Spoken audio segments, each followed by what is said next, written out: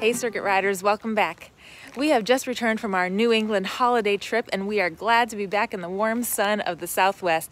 So today we've driven over to California, but right on the border of California and Arizona. So this park actually observes Arizona time, so we can stay on mountain time for a little bit longer. This is a really nice RPI park, Resorts Parks International. I think this is maybe the nicest RPI we've ever stayed at. Only $10 a night with our membership. So we're here for the next 2 weeks. Thanks for coming along. Now these sites right here along the river recreation area are gorgeous, but you can't stay here if you're an RPI member. These are reserved for like some river club membership or something. But still, we have a great site a couple rows back. And we are on the California side, but just across the river is Arizona. So this whole strip along the river here still uses mountain time. I think it's just easier to keep everybody on the same time zone.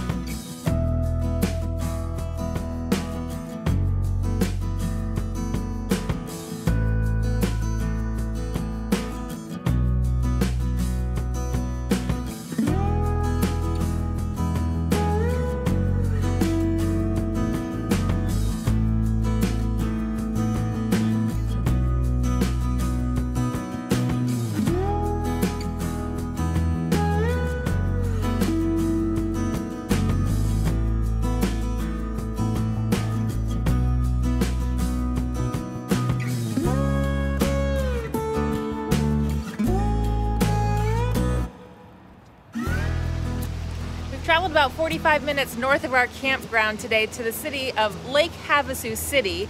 It's in the middle of the Arizona desert, but there's a little lake here, and it's a lovely little town. There's tons of shopping and every amenity that you could want. So this is like the main shopping area for people up and down the California-Arizona border in these little RV parks and campgrounds.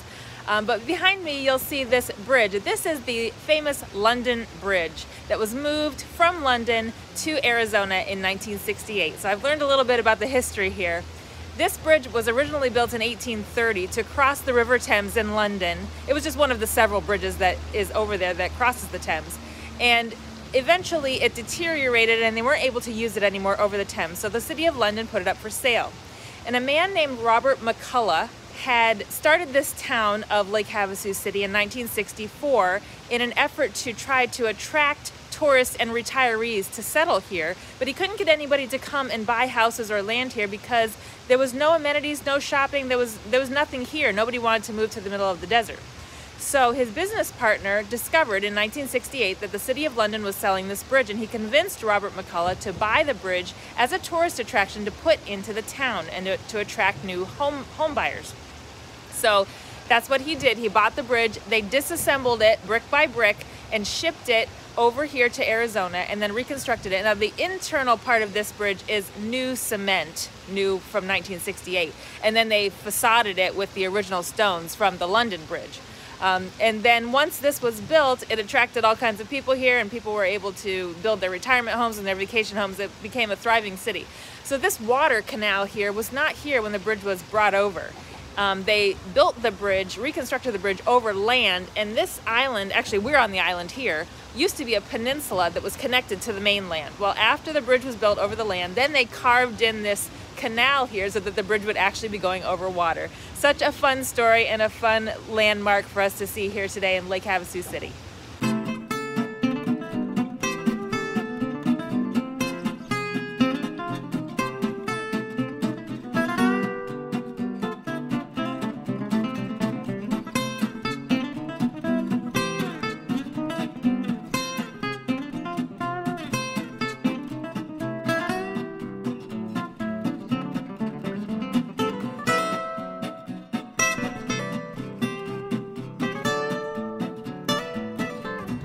Lovely little walk down by this channel that they've built under the bridge, and that goes out to the big Lake Havasu.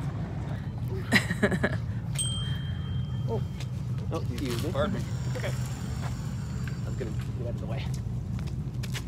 Oh, except then We were coming to the end of the channel walk because we wanted to see the lighthouses that were on the sign. It's enormous. It's not really a lighthouse.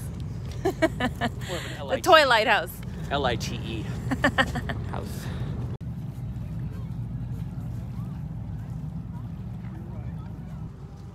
Okay, so we just read that the lighthouses along here are replicas of other lighthouses in the country. This one is based on the Buffalo, New York lighthouse that is at the head of the Erie Canal. So, all right, they can have that one.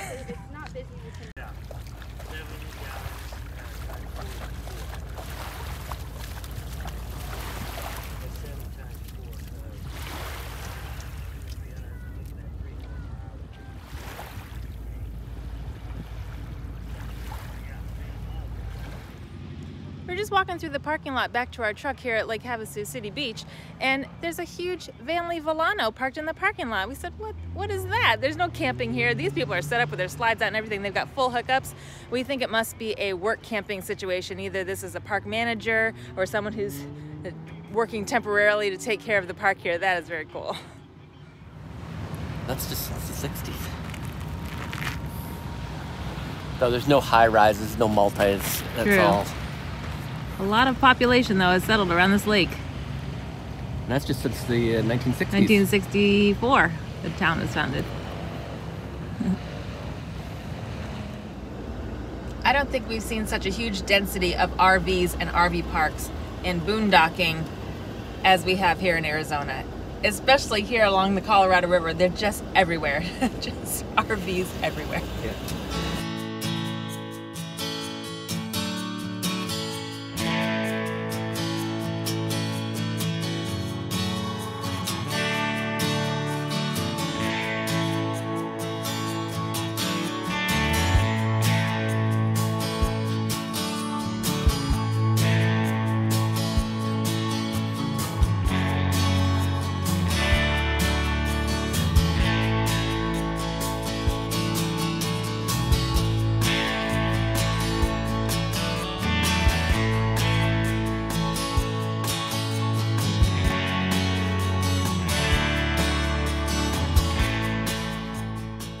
Also, this area around the Colorado River is huge for off-highway vehicles. So basically ATVs that you take over sand dunes and over the desert. We see them everywhere. Just like we saw ATVs in northern Maine, there are OHVs here in Arizona.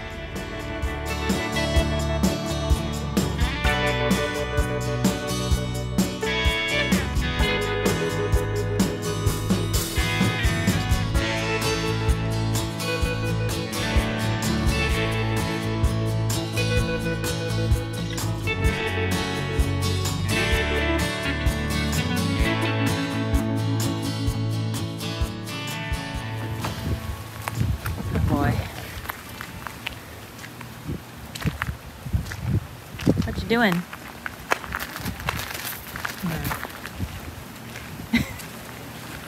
The lights on. That's still a wild animal.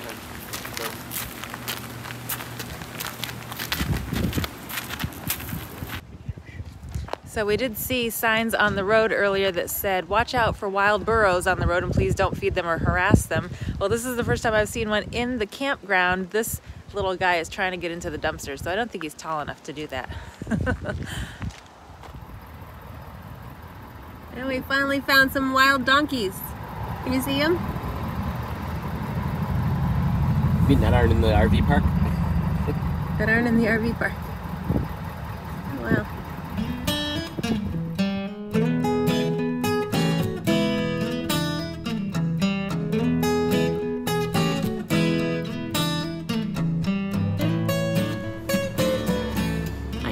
Wow, that's a big one. Then we're gonna go back again a little bit later.